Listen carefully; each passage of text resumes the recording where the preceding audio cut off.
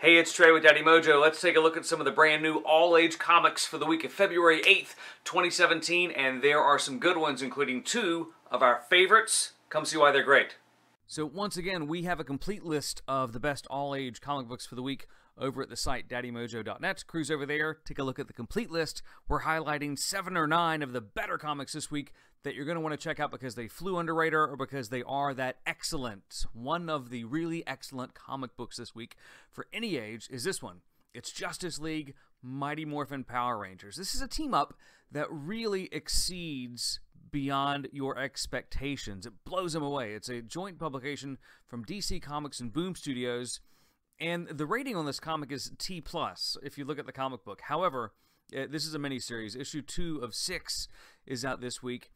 It is phenomenal for ages 8 and up. And why is it so phenomenal? It's this. Because the art is great. The story is great. It respects the young readers. It doesn't dumb down the action. It doesn't soften the edges of the superheroes. It's a realistically drawn comic book, but not as real as the Superman or the Batman from DC Comics that truly merits a teen rating. This is a great action superhero comic book. It's $3.99. It's a mini-series. Jump in, and you will not regret it. It's fabulous stuff. Now, Steven Universe is a cartoon that a lot of people love, and this week marks the first issue of its ongoing series from Kaboom. And what is neat is they've been doing mini-series of Steven Universe for a while, but this is first off, hey, ongoing series. Congratulations, Steven. He's a kind, gentle young man with lots of strange things happening around him. And if you like the cartoon, you're really going to dig this comic book. And it's one of the better ones for all ages. It is Steven Universe, and issue number 1 of the brand new ongoing series is out this week. Jonesy, issue number 10 comes out. And what is this comic? It's a little hard to grasp because it's geared towards the tween audience. So if you're just looking at it, you're not really sure what to think about it. There are lots of ferrets. There's some tween angst. Jonesy is funny. She's got some mystical powers. And it's still taking me a while to learn to really love the comic. It's almost like Lumberjanes light.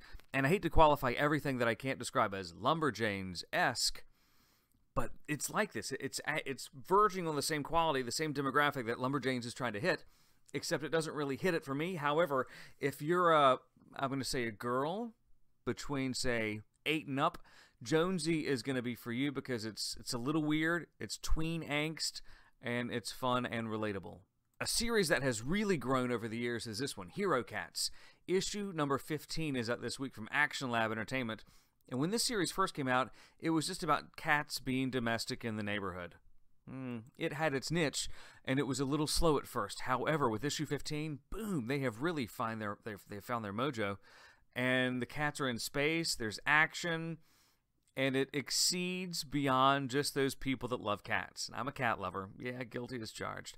But this one, it's going to hook in all age readers beyond the cat realm because there's enough action and intrigue and other human players as well as the feline sort to make this a fun series. I promise it is. Check it out. A classic series is this one, Scooby-Doo, Where Are You? This comes out monthly from DC Comics. Love this comic for many reasons. A, it's only $2.99, and B, our son, who is 7 years old, he loves reading this series, and it's really great, harmless, always steady stuff. It really is. There are 2 DC titles for Scooby-Doo. One is Scooby-Doo Team Up, and this one is Scooby-Doo, Where Are You? They both have the same excellent price point, and at the end of every issue, there's this. They highlight all of the all-age comics from the DC kids out there, and there are 5 every month that are marketed just at the all-age audience, and there's also a little activity at the end of it. In this one, you can learn to draw Harley Quinn and Catwoman. It's pretty neat. It is. And at only $2.99, you really can't beat it with a stick. One of the comics that we did not like this at first. Our son loved it, so we kind of have to. We don't have to. He can buy it with his own money, but this one really appealed to us. This is Pink Panther Cartoon Hour Special number 1. And this has all of the classic Pink Panther characters from his back-in-the-day cartoon series. This is better than the monthly comic. I gotta give it to him on this. Just because the art is a little better. There aren't as many reprints, which is one of the annoying things. Like, check out this panel here. You see how it's much more different than the other panels? I mean, Pink Panther's talking. It's obviously, it's got a very 60s, early 70s vibe to it. It's so different from the new art that I find it distracting. However, this issue, it's so much bigger. It's priced at $4.99, so you get what you pay for. There's a lot of art in this, and there's only one old story. So Pink Panther, folks, if you like this, jump in.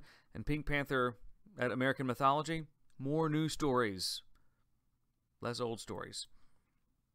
Thank you very much. Our favorite comic of the week, though, is this one. Actually, favorite. It's a tie between this one and Justice League Team Up with Mighty Morphin Power Rangers. It's this one. The Storyteller Giants from Jim Henson's. I love this series. Who is this going to appeal to? This is going to appeal to kids who can read, I'll say ages 9 and up, that like Middle-earth fable-type stuff. This is a collection of... Each issue in the Storyteller Giants is a different giant fable that's culled from somewhere on the planet, different cultures, and the art is what makes this comic such a slam dunk. It's so beautiful, each issue. Even this is issue number 3 of 4. Issues 1 and 2 are fabulous. Issue 3 is no exception. It's painted art, and you can tell the quality from the get-go. It's awesome. It's not going to appeal to really young readers, like ages 6 and 7 won't dig this because there's too much reading, and it's more of a painted art scene. However, ages 9 and up, if you like fables, jump in.